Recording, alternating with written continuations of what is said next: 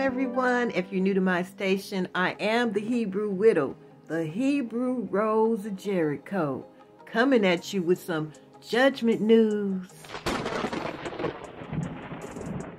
All praises to the Almighty, sublime, most magical one, the creator of all things and the master of the day of judgment. Yes, hallelujah, Father. Thank you so much. You're good and your mercy endures forever. Hallelujah. And to our most beautiful mother, Marihala, the most beautiful one. Yes, that the Most High adores. Marihala, a.k.a. the Holy Spirit, a.k.a. the Ruach HaKodesh. Yeah, introducing you to your mother if you never have witnessed her beauty. If you're new to my station, I am a magician for the Most High. And Mother revealed herself to me on my search on Google Earth. Yeah, my very magical journey where I have shown you one magical thing after another magical thing after another magical thing that are not illusions. For all of you that have been following this very strange journey for a while, I want you to repeat this after me. All praises to the Almighty, sublime, most magical one. By now, we know that the Father is the most magical one. Yes, he is, honey. Oh, wait. And he's showing us his magic. Yes, so now we discussed on the last video how in our indictment in the courts of the Most High, yeah, when we were talking about our enemy to the Most High, I said they're in the Titanic and they're going down and it's nothing that they could do about it. And then the very next day, we had that submersible to go down to the Titanic and just vanish, just disappeared. They cannot find it, okay? And so when I listen to all of my new magicians out there, I'm going to give you a secret before we go back to what's happening and what the Father is telling us, because he had a great message in there.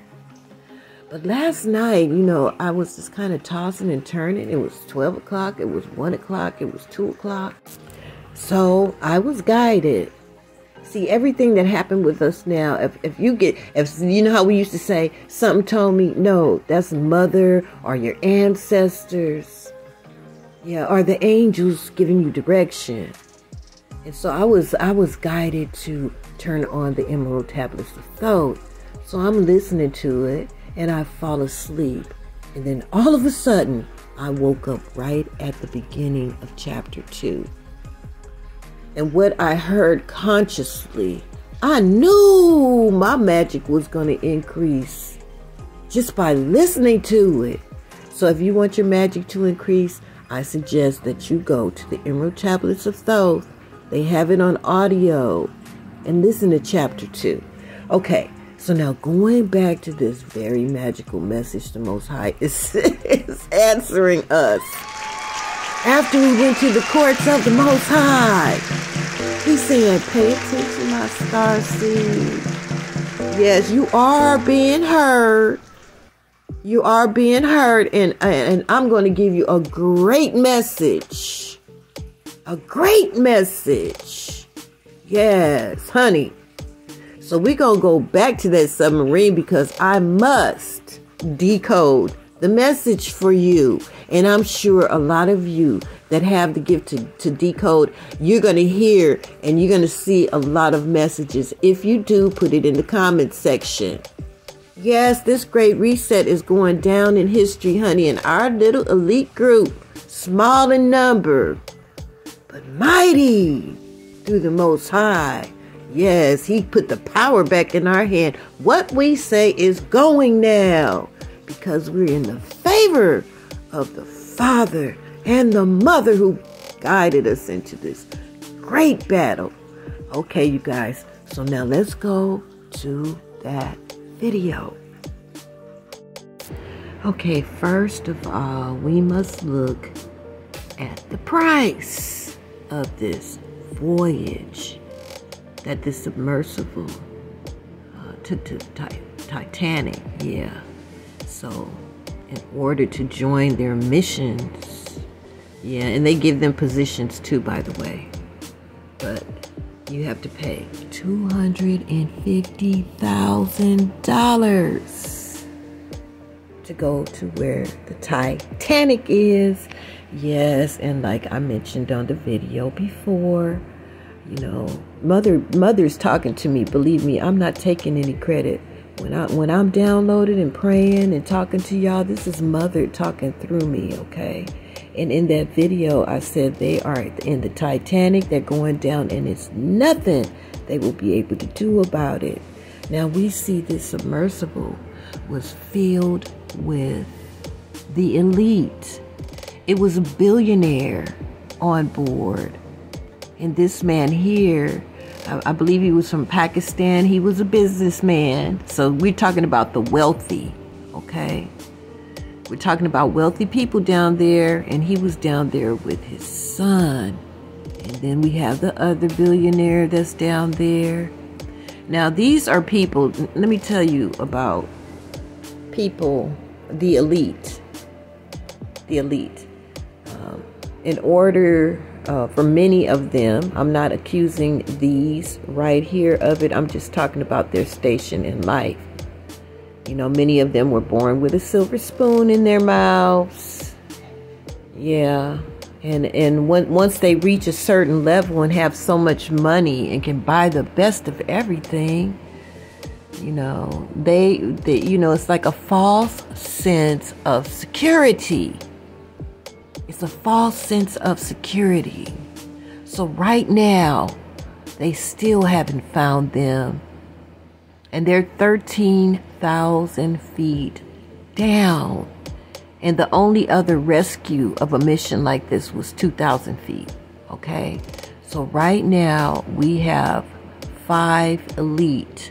Yeah, because we had an expert that had already went down there and examined the Titanic. You know, he was an expert.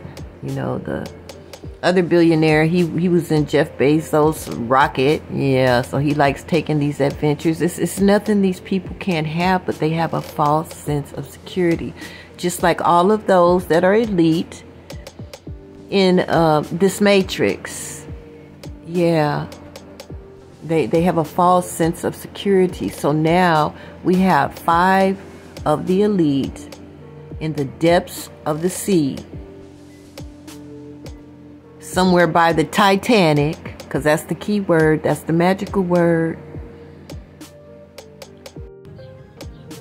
The powers that be on a high level that has kept the magic going are a sinking ship.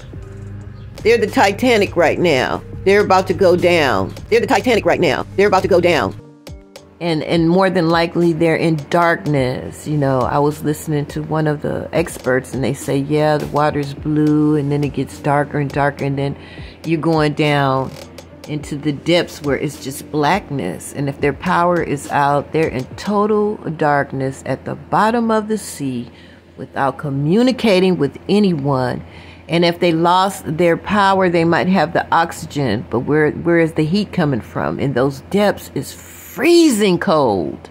And it's all kind of creatures down there. Yeah, so it's like they are in the belly of hell right now, begging for forgiveness, begging for mercy. And these are the elite. Okay? They're begging the Most High right now. Yeah. They're crying. They're miserable. They're worried to death. You know, some of them might be, you know, if they're rescued, some of them might have heart failure just from being in that cold, dark atmosphere at the depths of the sea in total hopelessness.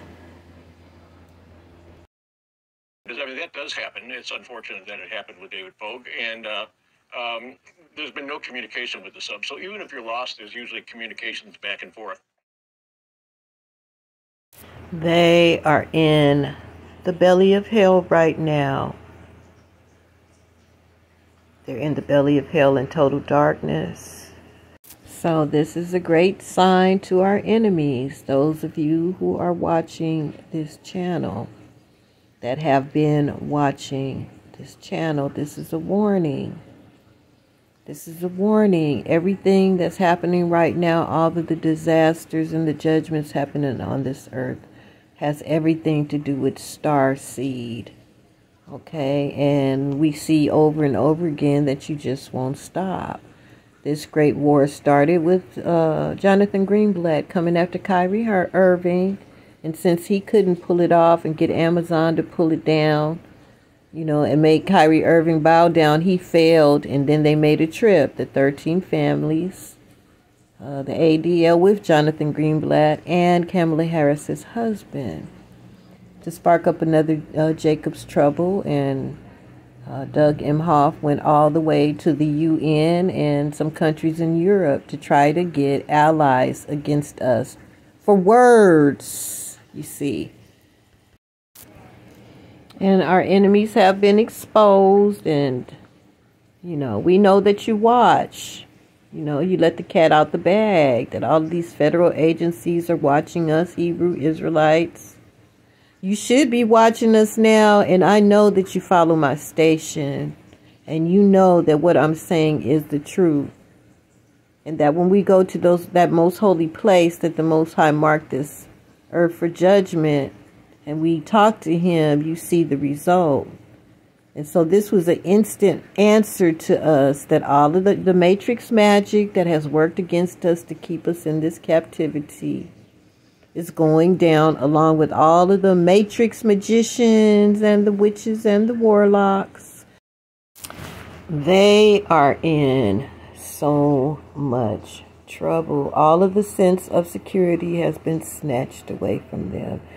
Now, we see where the expert on finding, you know, these lost submarines is actually on board. He's not on the outside to help them look for it. Yeah. And with all of his expertise, he can't help. He can't help. He can't do it. And I'm sure he's crying out. I'm sure that he's the most helpless and hopeless one on board, because he knows how deep they are. Now, that was the Most High's answer to us. This is the Most High's answer to us. He said, those that were exalted shall be abased, and they're down 13,000 feet below sea level. Yeah. The elite. And they're crying, and they're in misery, they're in torment. And then I heard another expert say, when you get down that far, that there's all kind of creatures at that depth. A lot of strange creatures. Yeah, they caught some on camera, you know. They caught some of them. And so, yeah, they're in horror right now. And so will our enemies be. They will cry uncle. They will do it. Yep, this is a hopeless situation. And the families are affected by this, and their friends, you know.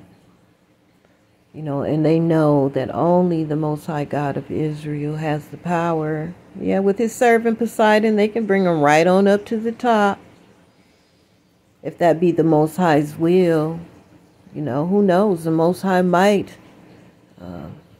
release them back to the top, so that they can come and tell the world what a horror it was to be at the bottom of the ocean, and how they repented for their sins, and how they heard the voices talking to them. Yeah, if they repented like that, you know, in total humility, the Most High may have mercy and let them come back and tell their story. Who knows? Who knows? Time is not on their side. You heard that. We are at the brink at the door of the Great Reset, honey. And the Matrix magicians working for Hashatan. Hashatan had a certain amount of time to take us down. But like I told you, Starseed United, even before your awakening, because of your DNA, you know, all of us were attacked by the wicked one, the evil ones. Yeah, they recognized our lights. We were always on defense. And we never did evil for evil, at least most of the time. And when we faltered, it would just eat us up. That's because of your DNA. You passed the test, honey. And then after your awakening, you know, the Most High purified your heart. You did your spirit work. Yeah, and that's why our energy is so vitally important. And it's so powerful. It's very potent because we have the pure hearts. And we are being heard by the Most High God of Israel himself. Do you see it? Hallelujah. Our 400 years are up. And it's funny how they were 400 miles away from the coastline. You know, that's the Most High talking to us. He heard us, Israel. He heard us, Starseed United. So we were praying about the magic that was used against us, that kept us in captivity. Yeah, for 400 years. And so we prayed that the Most High would take their magic away and let them go down. Yeah, for, you know, they're trying to pull all of this magic with these new laws and anti-Semitism and all of that kind of old crazy stuff. They think that they can form laws. That's how they've been magically controlling the population, you see. Well, it's not working any longer. It's not working. And so the Most High God of Israel, since we addressed the magicians of this matrix, and we addressed the witches and the warlocks that came against Starseed over 400 years and want to continue their shenanigans, we brought them before the courts of the Most High, and the Most High answered us with the Titanic incidents. Okay, they will go down. They're going to be powerless, helpless, hopeless in the depths of hell in a minute if they don't cry uncle. Okay, so now listen. We got the point on that one. A very strong point. Not just to us, Starseed United, in realizing our magic, but also our enemies that's listening in. Yeah, they know. They know what we're talking about right now. Yeah, and they're in shock too. Starseed United, congratulations. Because you were appointed to be in those courts. It's like we're some kind of judges or something in this judgment day. You know, I don't quite understand it, but it seems as though the Most High appointed certain judges that will understand this magic. Yeah. And so the Most High, Marihala, yeah, the mother, and Archangel Uriel guided me on this magical journey. And what you're looking at right now is from 2021, before Poseidon had left his portal. Yeah, Poseidon, the earth shaker. Yeah, and the other image, it looked like a white seahorse with wings. Yeah, and actually that's Pegasus, the god of horses. And we have wars and rumors of wars going on right now. And the Most High had all of this in his plan from the beginning of creation. And that's why all of these manifestations are appearing, verifying Judgment Day. And so if you're listening to me out there, you know, this is a great war that we're in, and it's all about the Hebrew Israelites. So many of you that have followed my station for a while, you know that I asked for the dream job in the kingdom to be an ambassador, right? And it seems as though I am an ambassador because I have been used to connect us from the 3D to the 5D dimension. You know, and in this case, being an ambassador is warning of judgment. Now we're going to go to this area, which is in the same area, by the way, right by Pegasus's portal. We see a great fish. Okay, and maybe about a year or two ago, I did a message because this fish reminded me of the story of Jonah and the great fish. Well, hey, I'm not going to end up in the belly of the whale or the belly of the fish. Excuse me, they said it was a great fish. And look at this fish. It's over 6,000 feet in length. Yeah, so this fish reminded me of the great eclipse in Nineveh. And the prophet Jonah was ordered by the Most High God of Israel to preach to them and warn them of the judgment. There is always a warning before destruction. You know, that's just how the Most High rolls. You know, it's always a warning before destruction.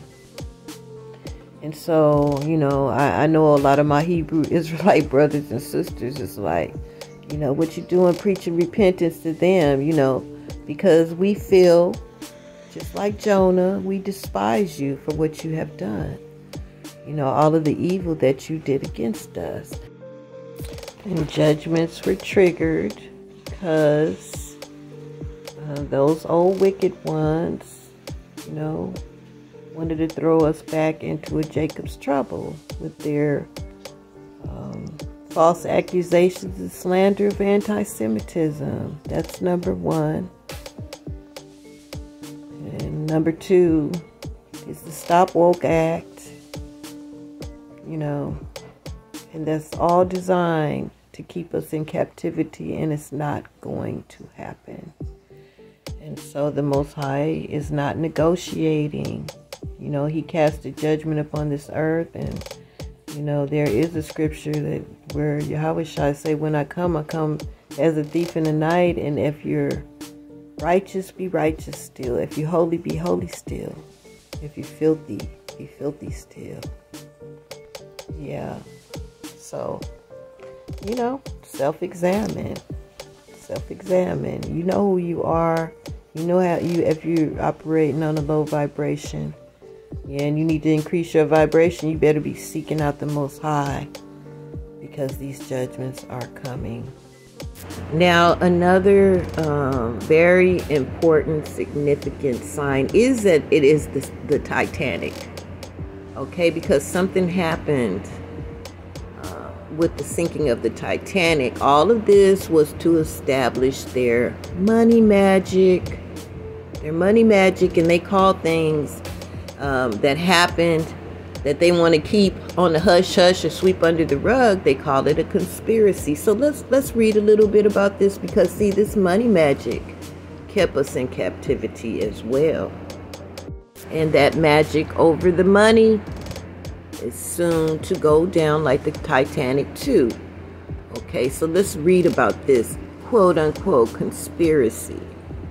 Some conspiracy theorists believe that the Titanic was sunk on purpose to eliminate opposition to the creation of the Federal Reserve Bank, which is privately owned. By the way, it doesn't belong to the federal government. Some of the wealthiest men in the world were aboard the Titanic for her maiden voyage, several of whom include John Jacob Astor IV, Benjamin Guggenheim, and Isidor Straus, were allegedly opposed to the creation of the U.S. Central Bank. No evidence of their opposition to Morgan's centralized banking idea has been found. Astor and Guggenheim never spoke publicly on the subject, while Strauss spoke in favor of the concept. All three men died during the sinking. Conspiracy theorists suggest that J.P. Morgan, the 74-year-old financier, who set up the investment banking firm that still bears his name, arranged to have the men aboard the ship and then sunk it to eliminate them. Morgan, nicknamed the Napoleon of Wall Street, had helped create General Electric, U.S. Steel, and International Harvesters, and was credited with almost single-handedly saving the U.S. banking system during the panic of 2007. Morgan did have a hand in the creation of the Federal Reserve and owned the International Mercantile Marine, which owned the White Star Line and thus the Titanic. Morgan, who had attended the Titanic's launching in 1911, had booked a personal suite aboard the ship with his own private promenade deck and a bath equipped with especially designed cigar holders, who was reportedly booked on the ship's maiden voyage, but instead canceled the trip and remained at the French resort of, Aix-les-Bains, to enjoy his morning massages. And so we had two sides here. We had those that wanted to create the Federal Reserve. See, that's a lie right there. The Federal Reserve Bank, because it's not owned by the federal government. You know, I just found this out in recent history, that the Federal Reserve that have been authorized to print out our money and control our money is privately owned. And who runs it? Who's been running it? The Rothschilds. See, there we go with the 13 families. And so they sunk the ship, according to this conspiracy, with their opposition on board. Okay, now we see where J.P. Morgan had his hand in General Electric, which Tesla had found a way for us to get free electricity. Yeah, and we see he got nowhere with that. And then when they found out that resource, what did they do? Yeah, we're still paying high electrical bills for free electricity. He has his hand in U.S. Steel, which has to do with construction and cars and boats and such. And the International Harvesters, which is the farming industry. Okay, the farming industry, and the International Mercantile Marines. He owned the White Star Line. And so he had the capability and the means of sinking the Titanic and covering his ass in a big way. The investment for covering his ass was nowhere near the profits that he would continue to gain in the power of controlling the money. And so the Most High is telling us here that he is going to take their money magic away. It's down. It can't be saved. It can't be saved. You know, I heard this morning that on the vessel they're starting to hear every half an hour banging, you know, because that's a signal to the military when a submarine is stuck, that they bang every 30 minutes for so long, like for a couple minutes or so, and they'll know that it's them. But then they have other issues. If it's tangled and they bring them up from all that pressure and it's a hole that sinks, they're going to implode, you know. And who has a 13,000 foot cable available? And then all of their help is coming from the seas. Yeah, and so everything moves slowly on the seas. They can't rush by. I seen where the biggest thing that they did was drop those buoys from aircraft. Time is against them, and all of their help is slowly coming. Yeah, and once they find them, to get them out, it's just almost impossible. So this is what's going to happen to the money magic. The money magic is going to go down just like the Titanic. Okay, the money magic that they have ruled over us with for centuries the economy, keeping us out of it when we actually built this country. And then they treat us like dirt. Yeah, so the last shall be first and the first shall be last. Yeah, and just like on the Titanic, you know, I don't know the men that went down, but they are elite. Yeah, all elite people. I don't know if they're bad or good. I'm not the master of the day of judgment. Yeah, but there's certain signs that happen. I mean, it was the Pakistani businessman, an elite businessman. You know, he was a tycoon, they called him. So he probably had billions too. He was on there with his son. So we're talking about birthrights. We're talking about DNA. We're talking about bloodlines here, okay, that are going to be affected. And even I believe the owner of the vessel is on board. And you know, we have that billionaire on board that like to go on all his little adventures from Britain. Yeah, and then we have a French adventurer. Yeah, and so it's like elite stuck at the Titanic. And this was a great sign from the Most High for us to pay attention to what's going on. He's about to activate judgment, and all of the magic that they used against us is going to be no more. Hallelujah.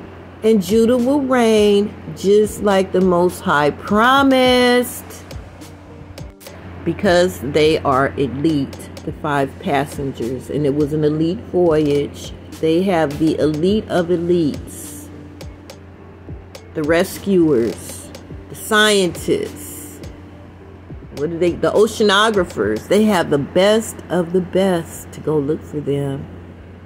But there's no power in their hands.